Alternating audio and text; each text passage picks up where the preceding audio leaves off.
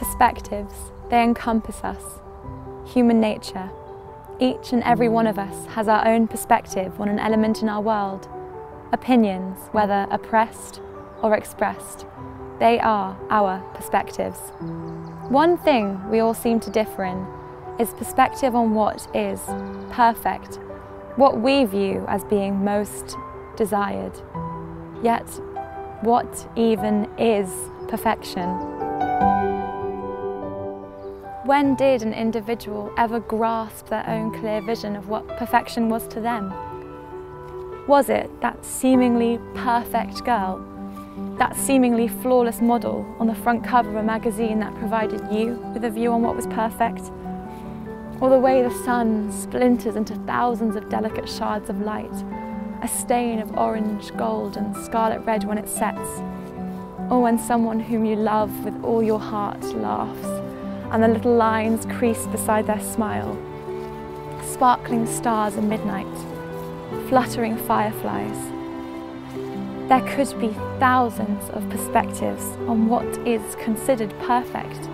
A perfect feeling, a perfect moment, moments where simply, quite simply, everything just fits. Comfort, is that a perfect feeling? What all humans seem to crave is security and comfort. We all seem to know what a perfect life would be. We see a glimpse into another's and gain some invalid, unreliable and foolish understanding that their life is so much more perfect than our own. We need to stop defining perfect. We don't need to feel perfect, to feel worth, self-value and self-appreciation. We need to love our neighbours, ourselves, our peers, whether typically perfect or not. A rose, a scarlet hue of furled petal, soft and delicate, has thorns, sharp and cruel. A fire, trails of colourful flame, powerful ripples of warmth, has the potential to burn, to scar and to kill. The ocean, turquoise waves laced with wondrous creatures, has the ability to engulf a ship, to sink a body of thousands. Not everything is as it seems. Imperfection is perfection's very own parallel. My sister was born on the 17th of August 2008. The first moment, the seemingly perfect moment, was when she first curled her little fingers around my thumb as I held her on the hospital bed.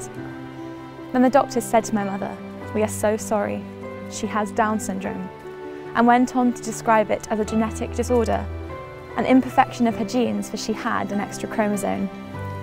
She is one of those judged in the world, pitied and apologised for. She needs no apology. She, to me, is perfect. She is a beautiful being. This is my perspective, but I wish more than anything that the world saw her perfection.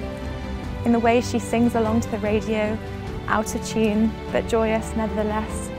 Or the way she wakes up, her hair a messy, strewn cornfield, yet a messy sort of perfect. Or the way she doesn't always get things right, but she always tries. All people, all the flaws we have, mental or physical, they mark our journeys, our battles, our successes.